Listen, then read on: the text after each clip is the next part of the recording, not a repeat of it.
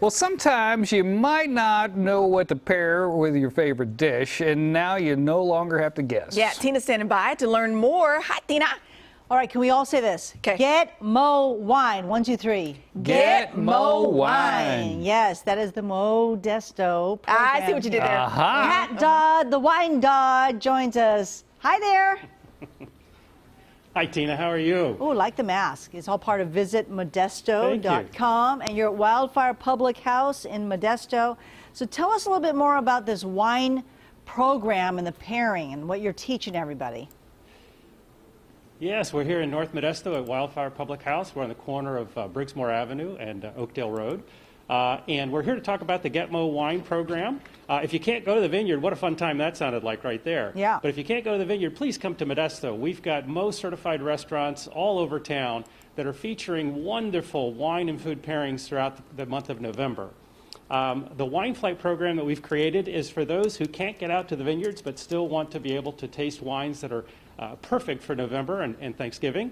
And Tina, I don't know about you, but if there's one holiday of the year where any wine with food is better than no wine with food, it's Thanksgiving. Yeah.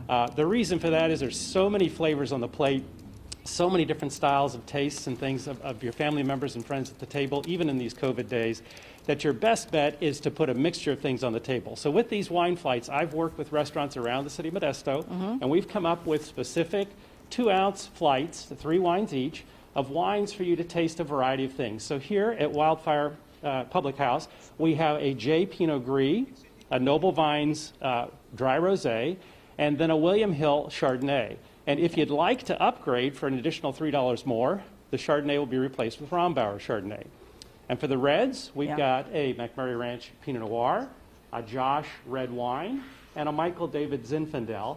And again, if you'd like to upgrade that, the Rombauer Zinfandel will be in your 3-wine flight. I got so it. 6 All different right. wines to taste, And there's a 2-ounce number tasting portions. So of restaurants participating, right? there are a number of restaurants, and each restaurant has a unique set of flights, both white and red, that are based upon their own selections and the types of things that they wanted to feature during this time. I love it. And in December, we'll come back with holiday-oriented wines for December and January time period, and then we'll figure out what our themes are for January and February as well. But I have to think there's going to be something about wine and chocolate in there in the future. Ooh, yes, yes. All right.